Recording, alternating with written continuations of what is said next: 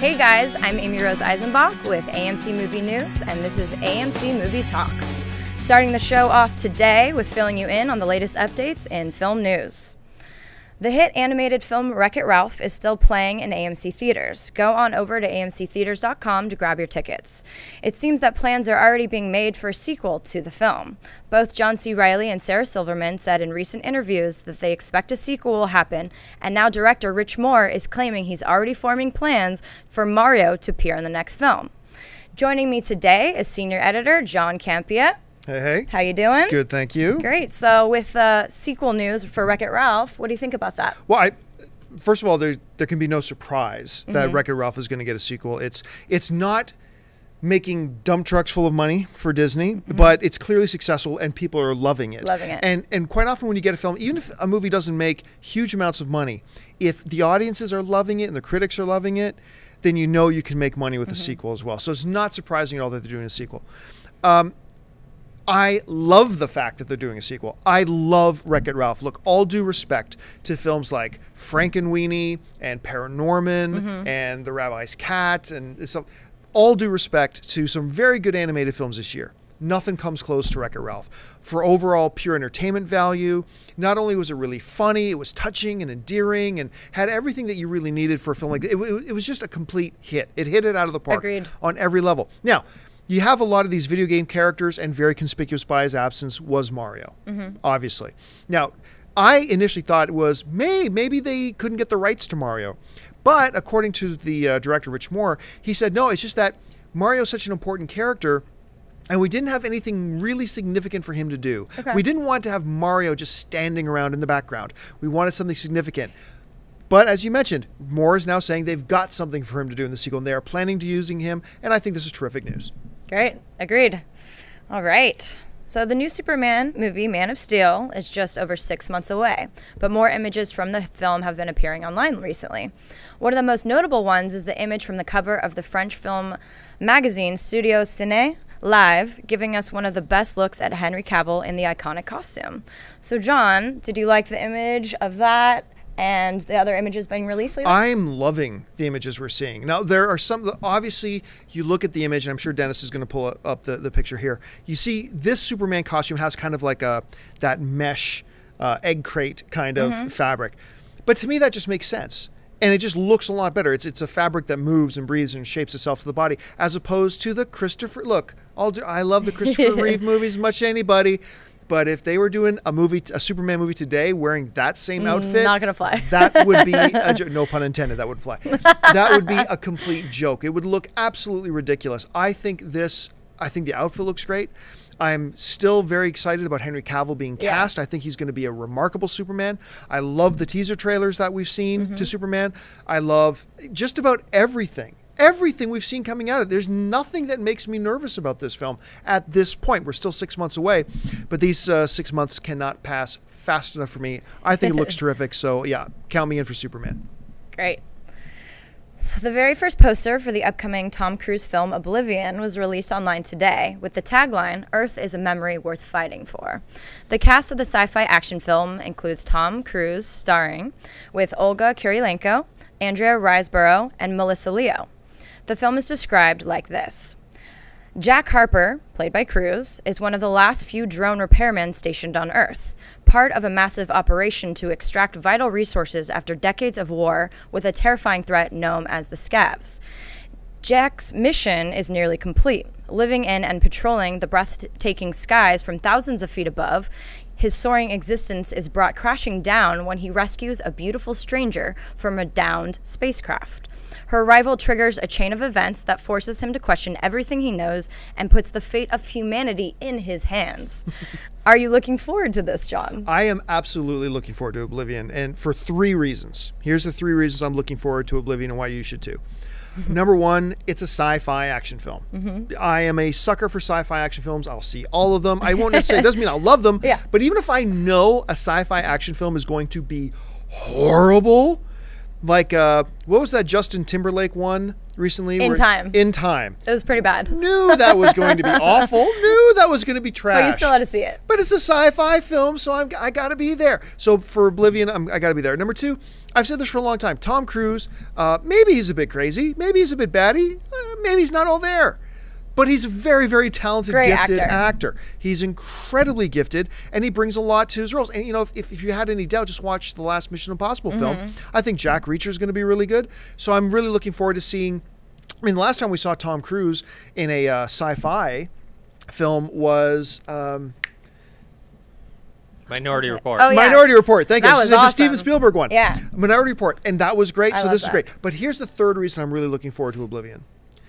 The screenplay is done by a guy named Michael Arndt, who won the Academy Award for Best Screenplay for Little Miss Sunshine, but more importantly, he is the screenwriter for the new Star Wars film, Star Wars Episode 7. And so I am dying to see this sci-fi action film written by this guy to hopefully give me lots of enthusiasm for the next Star Wars. So yeah, I think the poster looks great. You were mentioning to me earlier that the concept art that we've seen floating around online looks really sharp. Beautiful. I'm down. Sign me, just like I'm very positive today. You Sign are. me up for Oblivion. I'm down. Good day.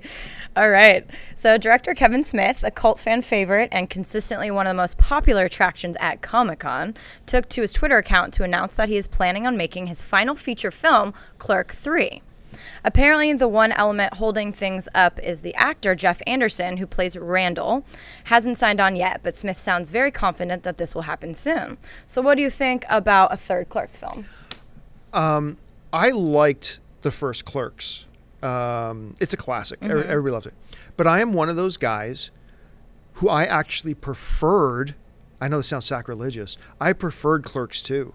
I thought Clerks 2 was a brilliant film because not only was it funny, it had all the Kevin Smith raunchiness and everything too, but at the same time, it was really smart, and it dealt with bigger questions that guys, you know, my age face and struggle with, you know, regarding friendship and, you know, direction your life goes and stuff. I thought it was an incredibly smart film because it wove those two really great raunchy comedy that Smith does so well with larger, you know, very relatable issues that I thought were handled in a really nice, touching, beautiful way while still getting back to the raunchy comedy. So I thought it was brilliant. I've always wanted to go back and visit those guys again. Dante and Randall, their comedic chemistry together is fabulous. Now, so on the one issue, Clerks 3, damn right. I'm really excited because he said they would never do another Clerks film. So I'm really happy that he's saying this. Now, they said the guy who plays Randall, of course, hasn't signed up for it yet. He was the last guy they got to sign up for Clerks 2. Clerks 2 almost didn't happen because he didn't want to come back. He loves the characters, but he's afraid of making himself look silly. That's what he said in the DVD on Clerks 2. So it sounds like they're having the same issues again, but I think they'll get him on board and they'll probably do it. But the second issue that comes up in here is that Kevin Smith is saying this is his last feature film. Dennis, you and I had a discussion about this a little earlier. Share with everybody the thoughts you were giving me about Kevin Smith saying this is his last feature film. It's not his last movie. Please. I mean, directors say that. Rappers say it. They all say, like... I instantly thought of Jay-Z saying, yeah, this is my last album before my next album in 3 years. I instantly thought of Michael Bay saying, I'm not directing Transformers 4. Exactly. Exactly. So I personally don't think it's his last movie. I know Tarantino says he has a few movies left and then he's done. I guarantee within the next 15, 20 years, Tarantino and Kevin Smith will have another movie besides the last one that they supposedly had. It keeps their fans like at the edge of their seat. See, and I am totally with you in general about that, but I don't know if it applies to Kevin Smith. I've gotten the feeling from Kevin Smith for a long time that he's kind of done with directing, that he's kind of over it. And you know, we saw that with that little horror film he did recently, Red State, that he, you know, got some real negative feedback on that, and he reacted very badly to it. And I think I actually could believe it, that he's like, I've had enough, and is willing to walk away from it. But I won't be surprised if in 2019 we hear of Clerks 4 or, you know, Chasing Amy 2. I know he does that Hollywood Babylon thing with Ralph Garman from K-Rock. Right. That's like his baby. So we'll see. We'll see what happens. All right. All right. So actor James Marsden and Elizabeth Banks have signed on to star in the upcoming comedy Walk of Shame, to be produced by Lakeshore Entertainment. Walk of Shame follows a high-strung news anchor who, after a wild night out, finds herself locked out on the street with no phone, money, ID, or car, and embarks on a series of misadventures as she finds her way to the most important job interview of her life. Now, do you like the sound of this one, John?